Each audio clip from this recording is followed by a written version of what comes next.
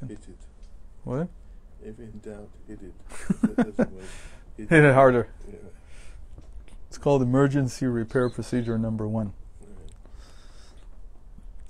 ועניין היות האדם לבדו היינו להיות הכל המשכה בבחינת גילוי מלמעלה, שזה סוד אדם עליון. When he was alone, what that means is that there was only revelation from above to below. Shema. Okay, Adam Elyon, Shema, that's the name of the equals 45. Adam לבדו. על הכיסא, דמות כמראה אדם. And here we also see that on the chariot there's a vision or an image of a man, form of a man. All this means that that's the way Hashem reveals himself as in this form. Revealing in the sense of the intellectual revelation is in the form of a man, not some kind of physical revelation. Chas v'shalom. שיהיה בבחינת גילוי מאליו ומעצמו. And levado really means self-sufficient.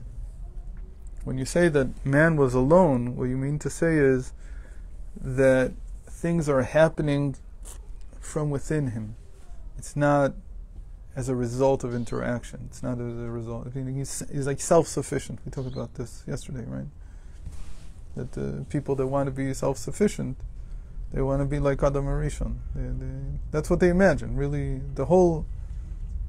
there's a guy I watch on YouTube. I really like his videos. He's called My Self-Reliance. What does he do all day? He bought a plot of land somewhere in Ontario. Think about it, I guess it's like an hour and a half or 2 hours from Toronto. Or as they say, Toronto. And it's a township that doesn't have there's no laws. Basically, when you buy the land, you can do anything you want with it. There's no bylaws, and you don't have to give. So he builds his cabin, and his this, and his sauna, and everything he needs. He builds and he does. But he's alone there. He's married, but his wife doesn't think that this is normal, or at least not normal enough. She thinks he's crazy, basically. And so she doesn't live with him. He lives there alone, and she comes once in a while. I guess they're still married. But he calls it my self-reliance, like he wants to be entirely self-reliant. So one time he actually confessed, and he said, there's no such thing today. Nobody can be entirely self-reliant. There's no such thing in the Western world. I don't know about the backwater countries. But in a sense, he has a dream of Adam Rishon. That's what he wants to be like. And Adam Rishon, not just Adam Rishon, but Adam Rishon as he was levado, like entirely alone. That's self-sufficiency. That's self-reliance. There's something not normal about it if that's how you live entirely, because you have to be with other people. You have to rely on other things, because at least for the very minimum of reflected light, of having a limit to who you are, and having some kind of something that will limit you, and not cause you to think that it's you and there's nothing else in the world. It's very interesting. Somebody asked, why did Hashem... somebody asked in one of the groups on Facebook, why was the only solution to man having eaten from the tree of knowledge to have him die, instead of, for instance, what were the options he gave? I don't know, he gave some other options about what would save him from not being worshipped. Because Rashi says that he couldn't eat from the tree of life because then he would be like a god and he would be worshipped. It's kind of a strange question, because the Torah is not just interested in how other people are going to see you. In fact, I don't know how much the Torah is interested in that. The Torah is really interested, first of all, about how you see yourself. The main problem with man living forever after that is that he would be convinced that he's a god. That's the main issue. That's what he means. It's the same idea here. Lo tov hiyot adam levado means that if you were immortal, you would be convinced you're a god. Some people are already convinced of it without it. Ken, and then Hashem has to kill them because, in a certain sense, they're living a lie their whole lives. Not in a certain sense. They're completely engrossed in that lie. I don't think today people are so engrossed in it. But you take people like Nebuchadnezzar. It's crazy. Mam is crazy. Paro. The rulers of these kingdoms were gods in their own eyes. They didn't think they would die. Do you have another one in North Korea? Okay, there's all these mishugaim everywhere. There's all the stam people that are crazy. They don't understand. The moment that the person doesn't live with clear knowledge that he is limited in his life, in his abilities, and whatever, so he's a god in his own eyes anyway. And he's worshipping a false god anyway. That's why the teenage years are so difficult, which today end somewhere around 50. They start somewhere around 11, they end somewhere around 50 or 60 when the person first starts getting ill, because the person has this image that I'm going to live forever. There's a song like that. There's a famous TV series in the late 70s, early 80s called Fame. The title song was Fame, I'm going to live forever. And then, of course, I'm going to learn how to fly high, and so on and so forth. Why? Because it all stems from the same self-worship. And the self-worship comes from youth.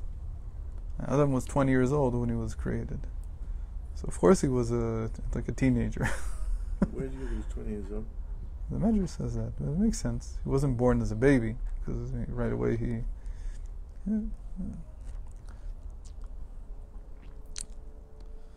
Say no. So the important thing here is that if it's like Adam Ha'elyon, if it's like Hashem's form, as it were, as it's revealed to us, שיהיה בחינת גילוי מאליו ומעצבו למטה, שאז היה הכל בבחינת ביטול, כמו שהוא למעלה, בחינת ייחוד העילה, דכולה כלא חשיבי, כעין ואפס, וזהו היות האדם לבדו, רוצה לומר שהיה הכל בביטול אליו יתברך, so Hashem didn't want that. Who's described as being like this? Moshe Rabbeinu. Moshe Rabbeinu had ייחוד העילה. He knew Das Elyon. He saw the world from Hashem's point of view, where really everything is nullified to Hashem. It must be quite frightening. Maybe, I don't know. I've never really felt it. Maybe hints of it.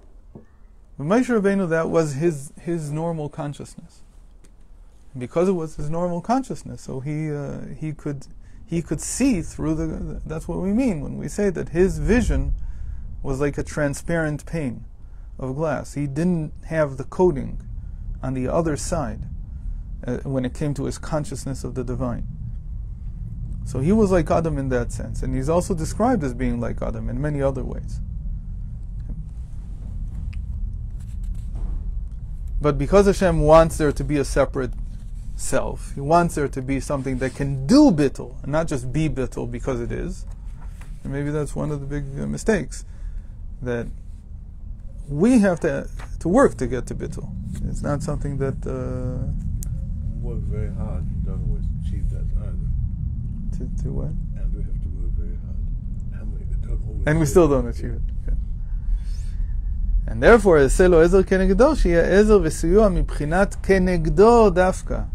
And therefore, I have to make for him a helpmate against him, or opposite him, like the coating on the mirror. כנגדו דווקא, against him, opposite him.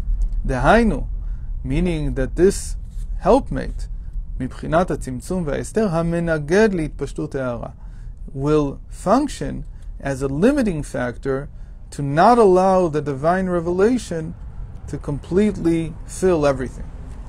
שמחמת זה מתהווה הגוף והנפש הבהמית.